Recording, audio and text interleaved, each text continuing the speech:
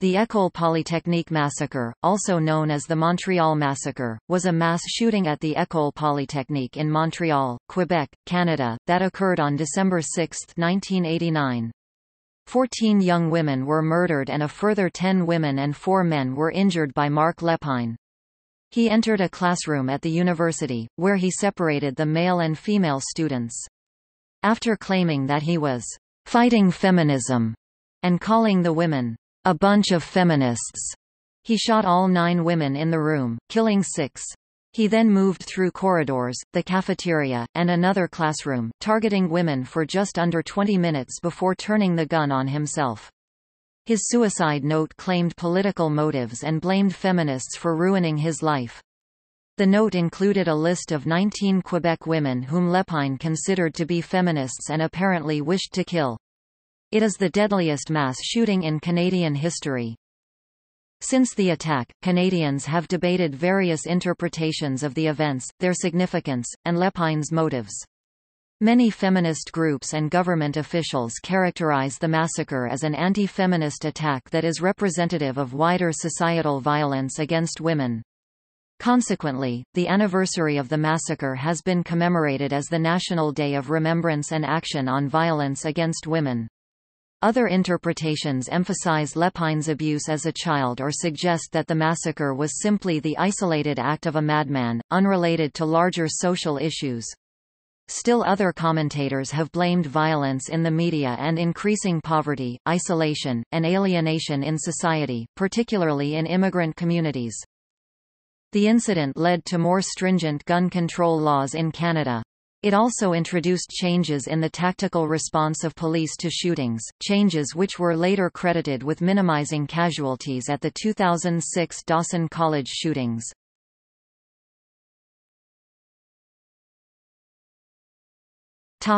Massacre.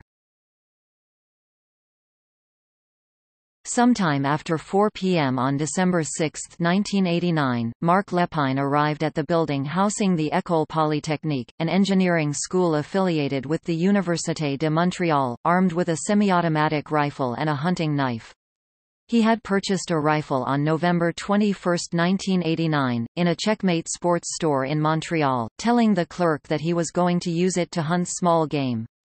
Lepine was familiar with the layout of the building since he had been in and around the École Polytechnique at least 7 times in the weeks leading up to the event. Lepine sat for a time in the office of the registrar on the 2nd floor. He was seen rummaging through a plastic bag and did not speak to anyone, even when a staff member asked if she could help him. He left the office and was subsequently seen in other parts of the building before entering a 2nd-floor mechanical engineering class of about 60 students at about 5:10 p.m.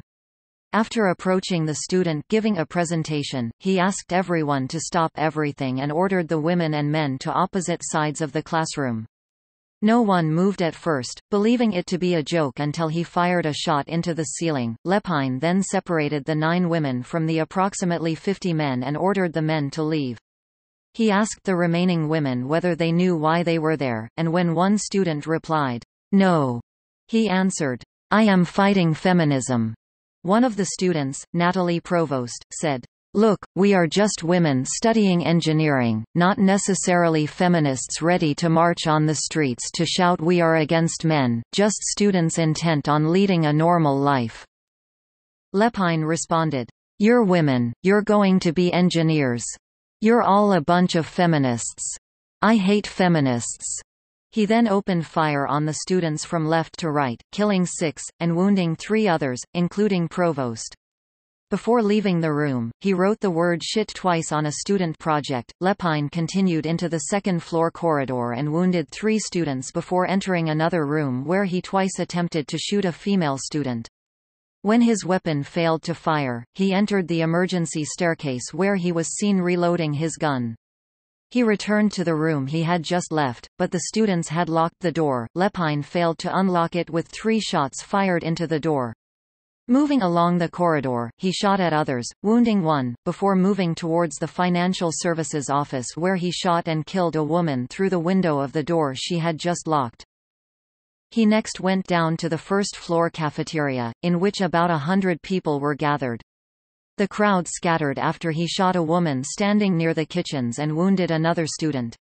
Entering an unlocked storage area at the end of the cafeteria, Lepine shot and killed 2 more women hiding there.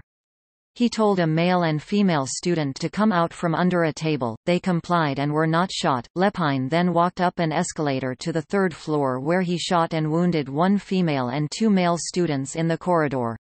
He entered another classroom and told the 3 students giving a presentation to get out, shooting and wounding Maurice Leclerc, who was standing on the low platform at the front of the classroom. He fired on students in the front row and then killed 2 women who were trying to escape the room, while other students dove under their desks. Lepine moved towards some of the female students, wounding 3 of them and killing another. He changed the magazine in his weapon and moved to the front of the class, shooting in all directions. At this point, the wounded Leclerc asked for help. Lepine unsheathed his hunting knife and stabbed her 3 times, killing her. He took off his cap, wrapped his coat around his rifle, exclaimed, "Ah shit!" and then committed suicide by shooting himself in the head, 20 minutes after having begun his attack. About 60 unfired cartridges remained in the boxes he carried with him. He had killed 14 women in total, 12 engineering students, 1 nursing student and 1 employee of the university, and injured 14 others, 10 women and 4 men. After briefing reporters outside, Montreal Police Director of Public Relations Pierre Leclerc entered the building and found his daughter Maurice's stabbed body. The Quebec and Montreal governments declared 3 days of mourning. A joint funeral for 9 of the women was held at Notre Dame Basilica on December 11, 1989, and was attended by Governor-General Jean Sauvé, Prime Minister Brian Mulroney, Quebec Premier Robert Bourassa, and Montreal Mayor Jean Doré, along with thousands of other mourners.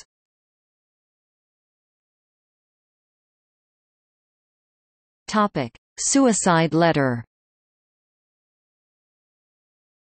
Mark Lepine's inside jacket pocket contained a suicide letter and 2 letters to friends, all dated the day of the massacre. Some details from the suicide letter were revealed by the police 2 days after the event, but the full text was not disclosed. The media brought an unsuccessful access to information case to compel the police to release the suicide letter. A year after the attacks, Lepine's 3-page statement was leaked to journalist and feminist Francine Pelletier. It contained a list of 19 Quebec women whom Lepine apparently wished to kill because he considered them feminists. The list included Pelletier herself, as well as a union leader, a politician, a TV personality, and 6 police officers who had come to Lepine's attention as they were on the same volleyball team. The letter, without the list of women, was subsequently published in the newspaper La Presse, where Pelletier was a columnist. Lepine wrote that he considered himself rational and that he blamed feminists for ruining his life. He outlined his reasons for the attack, including his anger towards feminists for seeking social changes that retain the advantages of being women while trying to grab those of the men. He also mentioned Dennis Lortie, a Canadian Armed Forces corporal who killed 3 government employees and wounded 13 others in an armed attack on the National Assembly of Quebec on May 7, 1984. The text of the original letter in French is available, as well as an English translation.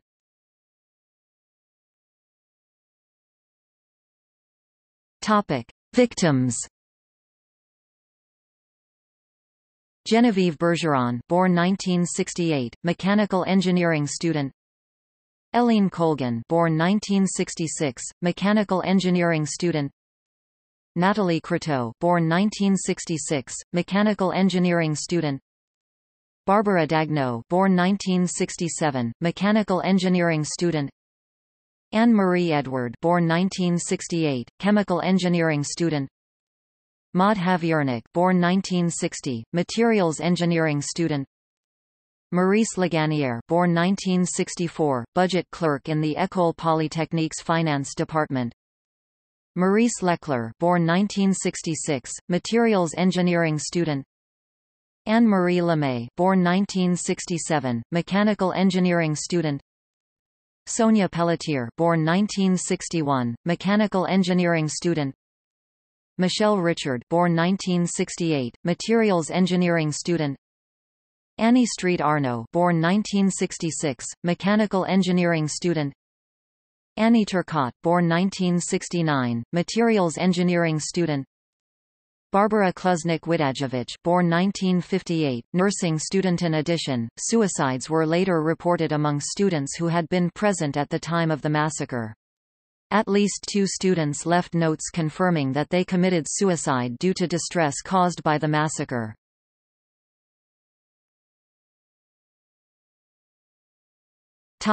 Perpetrator. The shooter, Marc Lepine, was born to a French-Canadian mother and an Algerian father and was initially named Gamal Garbi.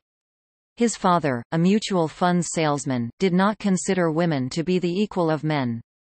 He was physically and verbally abusive to his wife and son, discouraging tenderness between mother and child. When Gamal was 7, his parents separated. His father ceased contact with his children soon after. His mother returned to nursing to support the family, and because of her schedule, the children lived with other families during the week. At 14, Gamal changed his name to Marc Lepine, citing his hatred of his father as the reason for taking his mother's surname. Lepine attempted to join the Canadian Army during the winter of 1980–1981 but, according to his suicide letter, was rejected because he was anti-social. The brief biography of Marc Lepine that police released the day after the killings described him as intelligent but troubled. He disliked feminists, career women and women in traditionally male occupations, such as the police force. He began a pre-university CEGEP college program in pure sciences in 1982 but switched to a 3-year vocational program in electronics technology after his first year. He abandoned this program in his final semester without explanation. Lepine applied to the École Polytechnique in 1986 and in 1989 but lacked 2 CEGEP courses required for admission. He completed one of them in the winter of 1989.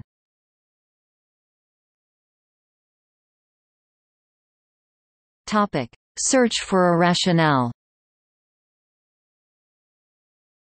The massacre profoundly shocked Canadians.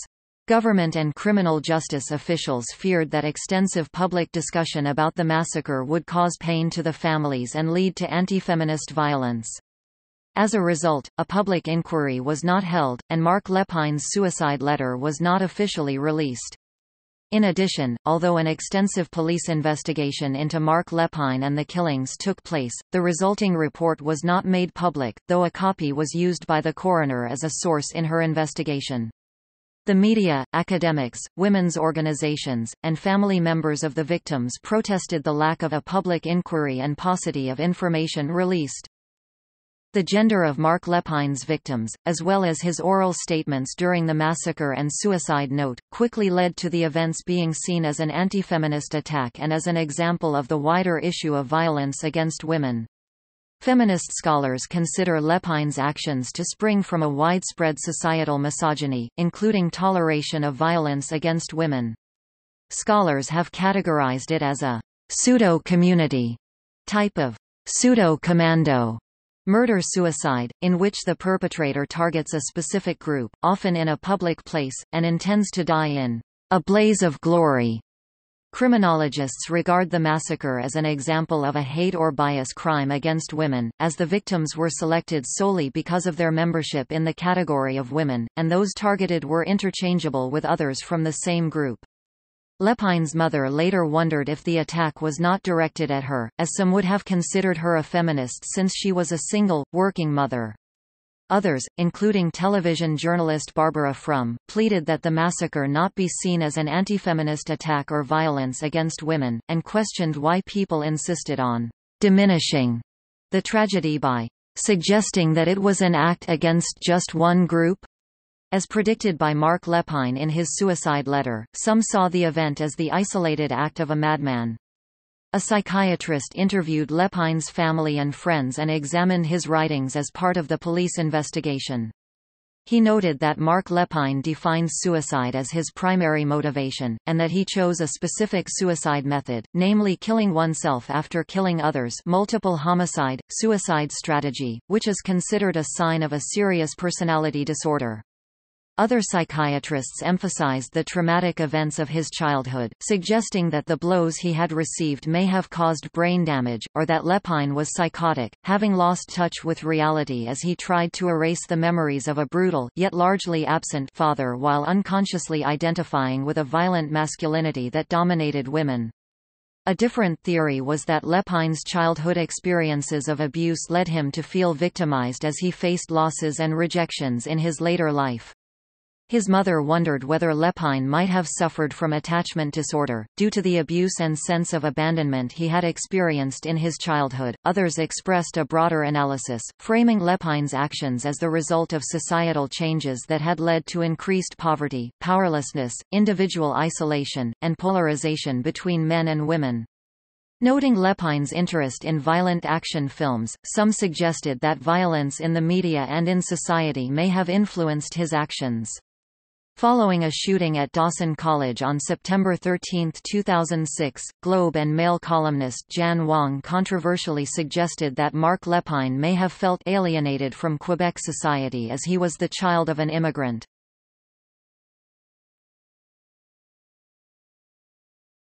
Topic: Effects.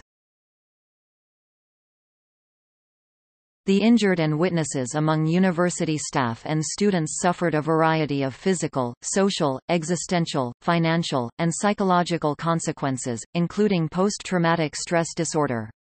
A number of students committed suicide. In the suicide letters of at least two of them, the anguish they suffered following the massacre was cited as the reason for killing themselves. 9 years after the event, survivors reported still being affected by their experiences, though with time some of the effects had lessened.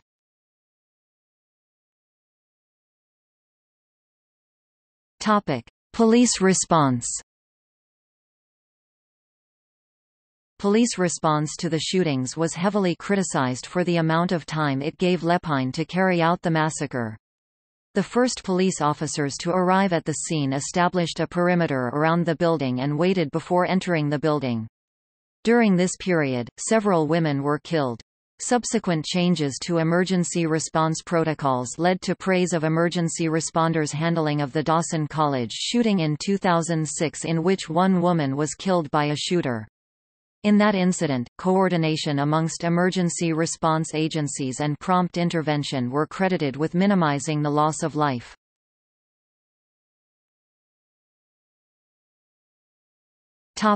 Gun control. The massacre was a major spur for the Canadian gun control movement. Heidi Rathjen, a student who was in one of the classrooms Lepine did not enter during the shooting, organized the Coalition for Gun Control with Wendy Cukier. Suzanne LaPlante Edward and Jim Edward, the parents of one of the victims, were also deeply involved.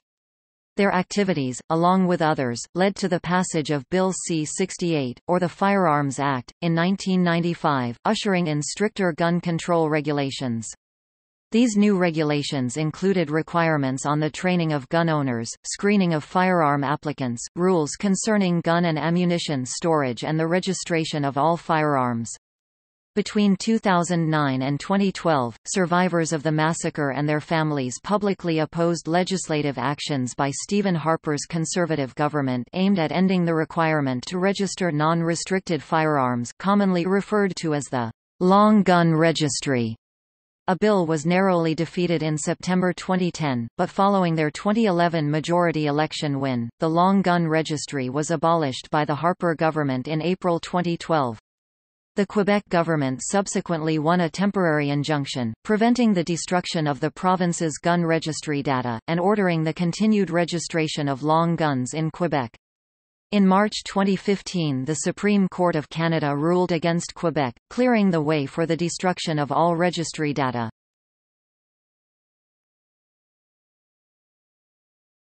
Topic: Violence against women.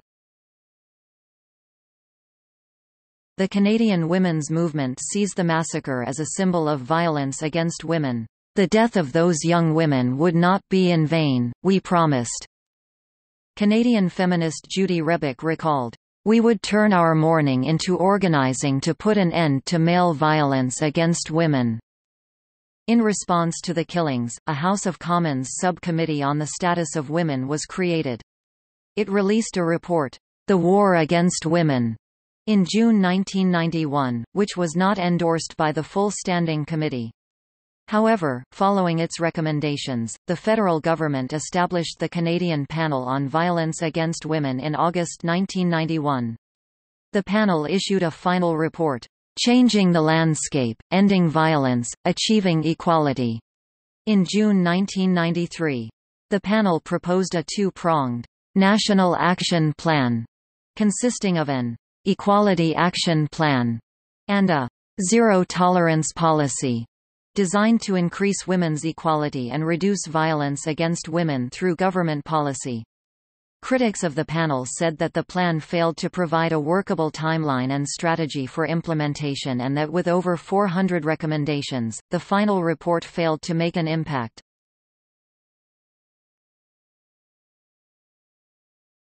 Topic: Controversy.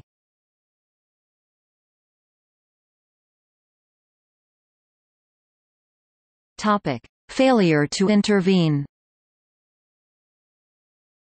Male survivors of the massacre have been subjected to criticism for not intervening to stop Lepine.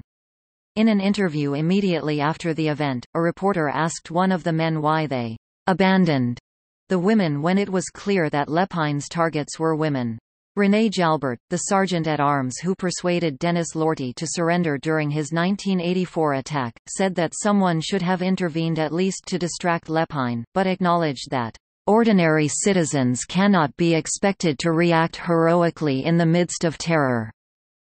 Right-wing newspaper columnist Mark Steyn suggested that male inaction during the massacre illustrated a culture of passivity prevalent among men in Canada, which enabled Lepine's shooting spree. Yet the defining image of contemporary Canadian maleness is not M. Lepine, Garby, but the professors and the men in that classroom, who, ordered to leave by the lone gunman, meekly did so, and abandoned their female classmates to their fate. An act of abdication that would have been unthinkable in almost any other culture throughout human history. Male students and staff expressed feelings of remorse for not having attempted to prevent the shootings, but Natalie Provost, one of the survivors, said that she felt that nothing could have been done to prevent the tragedy, and that her fellow students should not feel guilty. Topic: Interpretation. The feminist movement is periodically criticized for appropriating the massacre as a symbol of male violence against women. For example, Charles Rakoff, a University of Toronto computer science professor, compared the Ku Klux Klan with those organizing vigils marking the event, writing that he point is to use the death of these people as an excuse to promote the feminist, extreme left-wing agenda, and adding that it is no more justified than the KKK using the murder of a white person by a black person as an excuse to promote their agenda.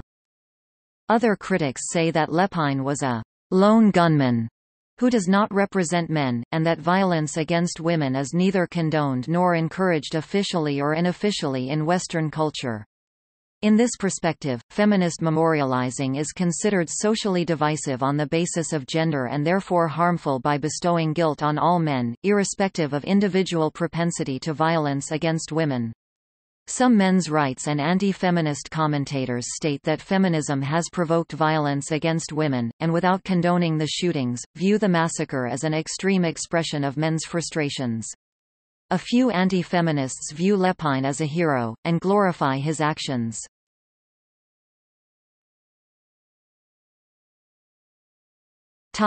Memorials. Since 1991, the anniversary of the massacre has been designated the National Day of Remembrance and Action on Violence Against Women, intended as a call to action against discrimination against women. A White Ribbon campaign was launched in 1991 by a group of men in London, Ontario, in the wake of the massacre, for the purpose of raising awareness about the prevalence of male violence against women, with the ribbon symbolizing the idea of men giving up their arms. Commemorative demonstrations are held across the country each year on December 6 in memory of the slain women, and numerous memorials have been built. The Place du 6 d'Écombre 1989 in the Côte des Neiges, Notre-Dame de Grâce borough of Montreal was created as a memorial to the victims of the massacre. Located at the corner of Dessels Avenue and Queen Mary Road, a short distance from the university, it includes the art installation Nef pour 14 Reines, Nave for 14 Queens, by Rose Marie Goulet. It is the site of annual commemorations on December 6. A memorial erected in Vancouver sparked controversy because it was dedicated to all women murdered by men, which critics say implies all men are potential murderers. As a result, women involved in the project ironically received death threats, and the Vancouver Park Board subsequently banned any future memorials that might antagonize other groups. The event has also been commemorated through references in television, theater, and popular music. A play about the shootings by Adam Kelly called The Anorak was named as one of the best plays of 2004 by the Montreal Gazette. Colleen Murphy's play, December Man, was first staged in Calgary in 2007. The movie Polytechnique, directed by Denis Villeneuve, was released in 2009, and sparked controversy over the desirability of reliving the tragedy in a commercial film. Several songs have been written about the events, including This Memory by the folk duo The Word Sisters, and The 6th of December 1989 by the Australian singer Judy Small. In 2013, a new science building at John Abbott College was named in honour of Anne Marie Edward, a victim of the massacre who attended the college before going on to university. For the commemorative ceremony on the 25th anniversary of the massacre in 2014, 14 searchlights representing the 14 victims of the massacre were installed on the summit of Mount Royal and turned skyward at the exact time when the attack had started 25 years earlier. Also in 2014, the Order of the White Rose was established, a $30,000 national scholarship for female engineering graduate students. The selection committee was made up of presidents, principals and deans of engineering from several prestigious Canadian universities and chaired by Michelle Thibodeau Deguire, the first female graduate of École Polytechnique.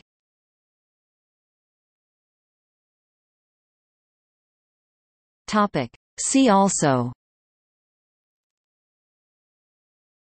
2014 Isla Vista killings, a killing spree in the United States in which misogyny was cited as one of the killer's motives. Toronto van attack, worst mass killing in Canada since this one, killer also alleged to be motivated by misogyny. List of massacres in Canada. Port Arthur Massacre, a 1996 shooting in Australia that similarly changed opinion on gun control. Enclave, the Ottawa Women's Monument, a monument in Canada to women killed by men.